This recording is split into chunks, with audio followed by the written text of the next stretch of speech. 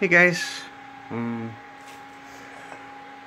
still on a 2-inch spacer. Oddly, these are plastic. Just gonna raise it up 2 inches so I can put some 31s. Cause these are no good. They got wore out too quick.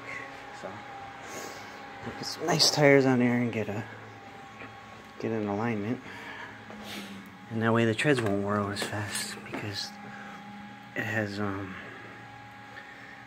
thicker treads. They're the same price as the regular tires, so I think it's a good idea. Unbolted these. Unbolted this, which is a sway bar link. Not too bad. Obviously I took off the tire and it wouldn't go any lower, so I thought, uh-oh, now what? That was the other thing I unbolted here. Just used a breaker bar and a wrench because it was an odd size, and as you can see, that should be enough to get the spacer. And if it's not, I can take this one off as well. So these tracker arms hold it.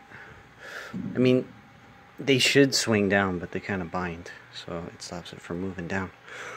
So that was the trick. If there's anything else, I'll show it in the next clip because I don't have fancy editing. Okay, so hopefully that helps somebody. These are the rear shackles. They go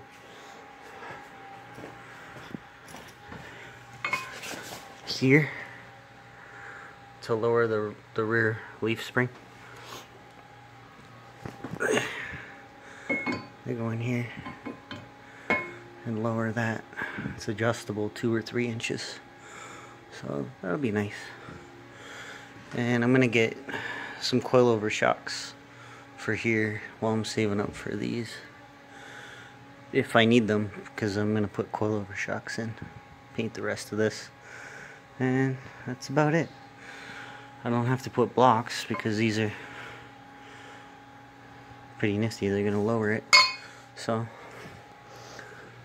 and then after that, get an alignment.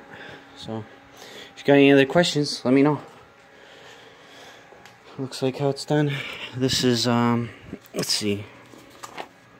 What is this? I ordered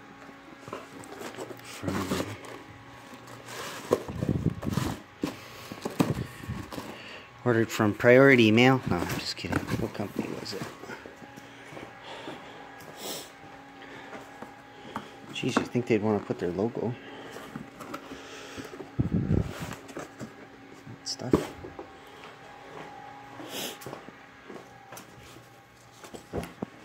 Where's the name? Front leveling kit. Huh.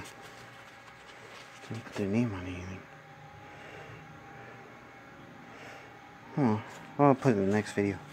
Okay, I just ordered it off eBay. There's a bunch of kits. These are just made out of plastic. Okay, thanks. I'll be back.